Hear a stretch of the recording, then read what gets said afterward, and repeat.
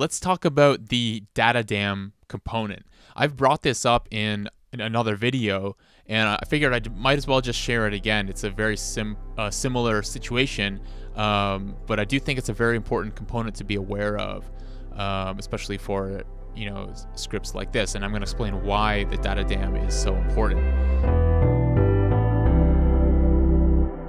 For context, we're looking at the Larkin Street Substation expansion, which is a case study I did. This is by TEF Design, and I did a little video where I built this algorithm to create the facade design of this building.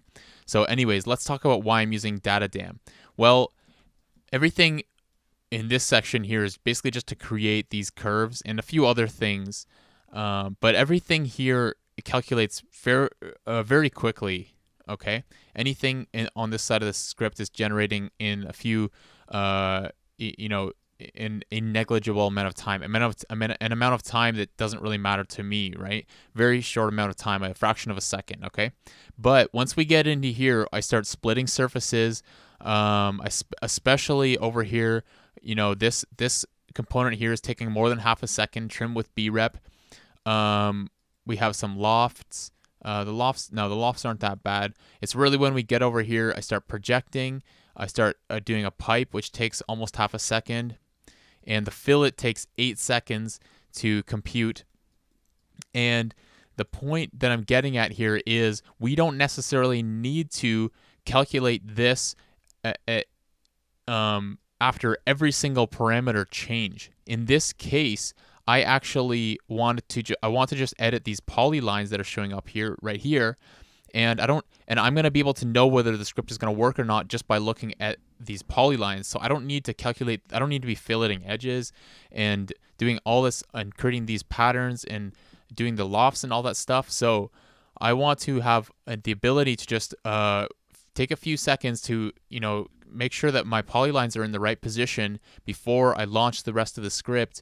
And I don't want all this stuff to calculate after every single change that I make. Okay, so when I start testing, which I'm not doing now, it's not connected, but when I start testing, I will plug in the data dam component into my relay, and my relay is there so that I only have to change one node. Okay, and now I have a data dam set up. So let's see how that serves us. Okay, now when I start changing some of these parameters, what should I change? I'll change the seed value. It'll give me a new value.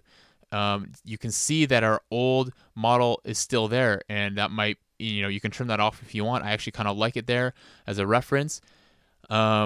But I'm changing my seed value, and I'm going to look at some different designs. Like, I know that this iteration is not going to work because I have these polylines that are crossing between two walls, and my script is not set up to do that. This script is a little buggy. I didn't spend the time to make it perfect because it's just a case study. It's not a real project.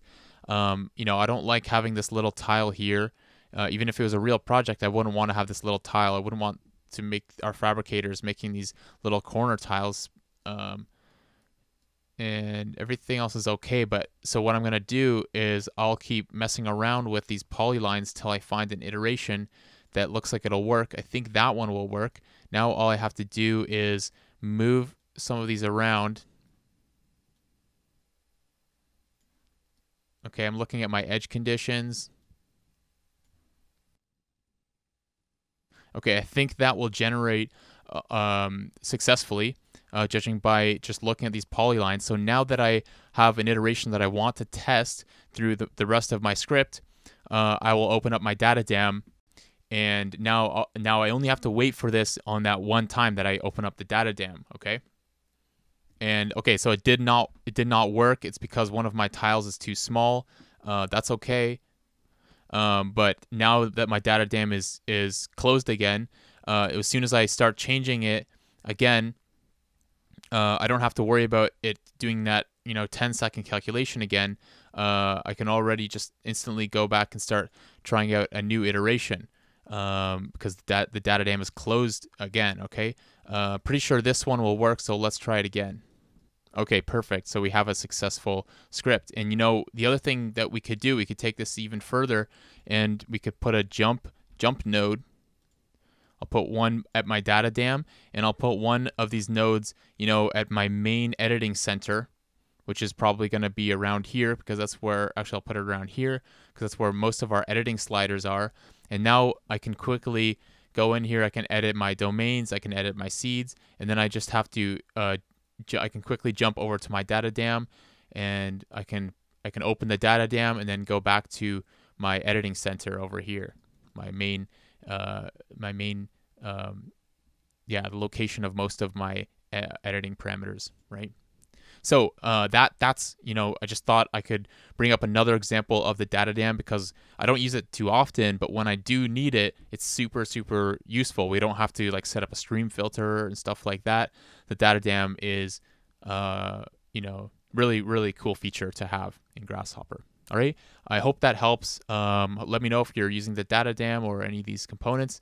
I'm always curious what you guys are working on, and I'll see you in the next video.